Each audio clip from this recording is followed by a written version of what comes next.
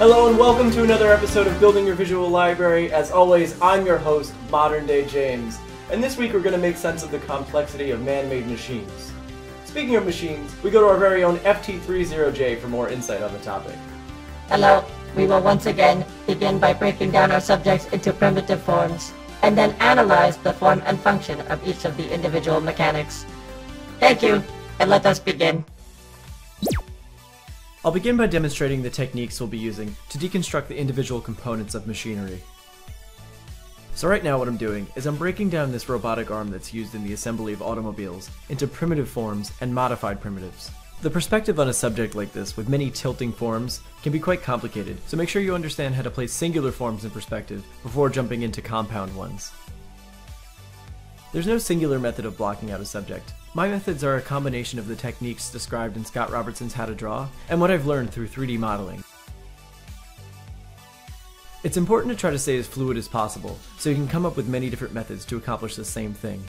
Eventually you'll build confidence in your decision making and you'll start to devise your own methods.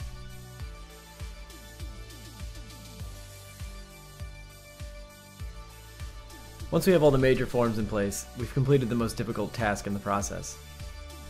Now we can place in the finalized details in a heavier line weight. I use the heaviest line weight for planes facing away from the light source and on overlapping forms. This will indicate that one form is in front of the other.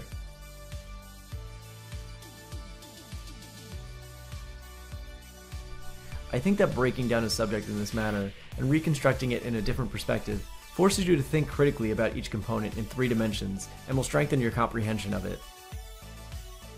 Be sure to make critical observations about your subject, and take notes if that helps. And be sure to remain cognizant of the fact that each of these components has its own purpose and function. And also, I just want to note that even though I'm going to be demonstrating each component in just one perspective, you can apply last episode's technique of sequential rotation to better understand each subject. Alright, now I'm just going to finish up this sketch.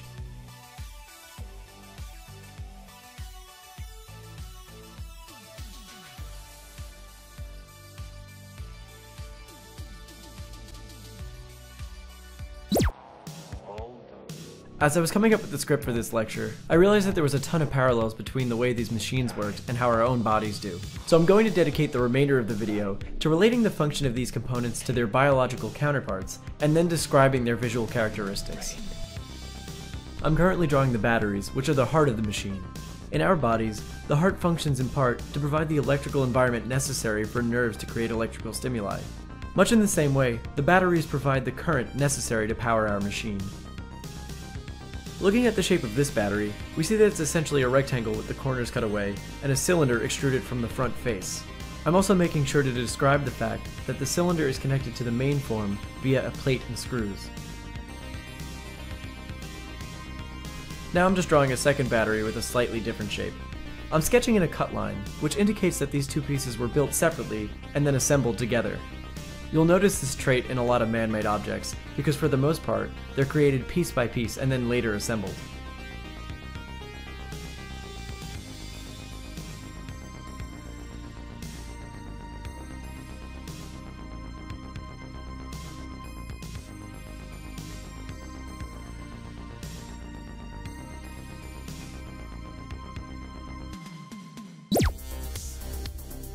Continuing with this anatomy analogy, we have the skeletal components of a machine, which function to provide rigidity and structure. Much like our very own skeleton, there's a diverse array of shapes and functions that these bones can provide. And they articulate with one another in many different ways. Notice that unlike organic shapes, there's a lot more 45 and 90-degree angles present in a man-made object. Also notice that as I'm drawing this, I tend to draw through in a light line weight, which helps me understand what's happening on all sides of the object. Again, if drawing through or any of these techniques are out of your comfort zone, I urge you to go back through the perspective series first, as I'll continue to rely heavily on the previous techniques. I'll often round out the edges in a heavier line weight, much as I described in part 4 of the perspective series.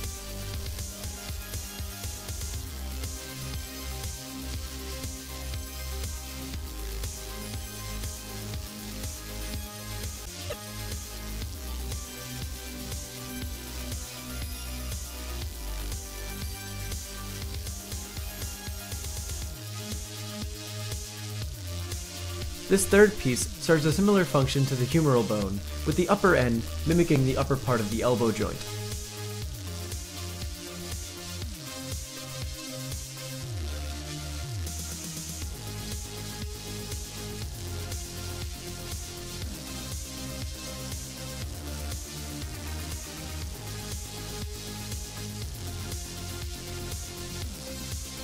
Some of the bones in the human body, like those of the skull, are permanently fused together.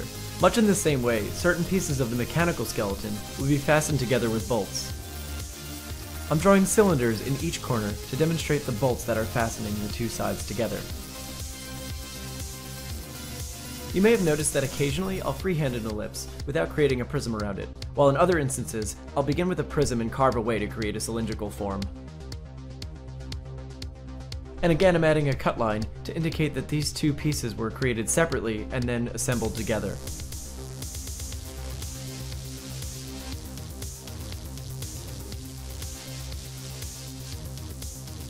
The shape language of this piece is particularly interesting, with a lot of rounded forms and concentric ellipses.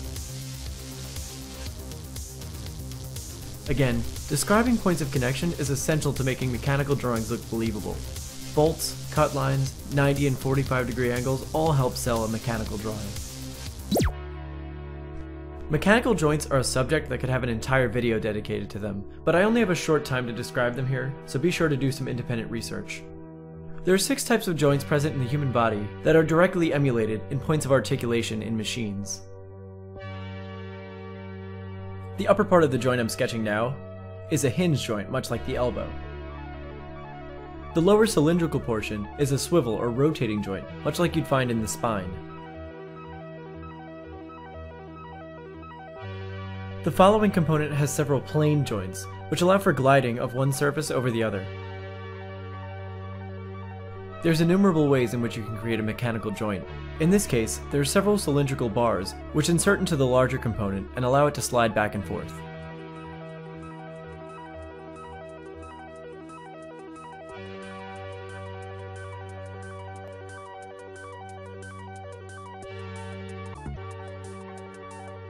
Again, keeping in mind that pieces manufactured separately will be assembled and fastened together by screws and bolts.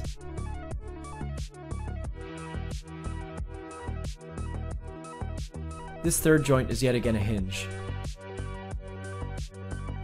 An important point to note is that despite the first and third joints having the same function, the shapes will ultimately be different.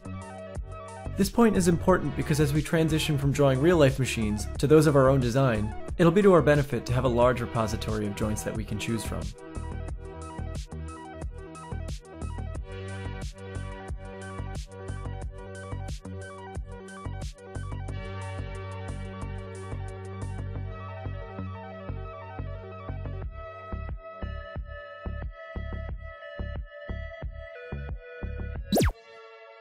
Much like the muscles on the human body generate the force necessary to displace the skeleton, hydraulic pumps act to displace the skeletal components of our machines.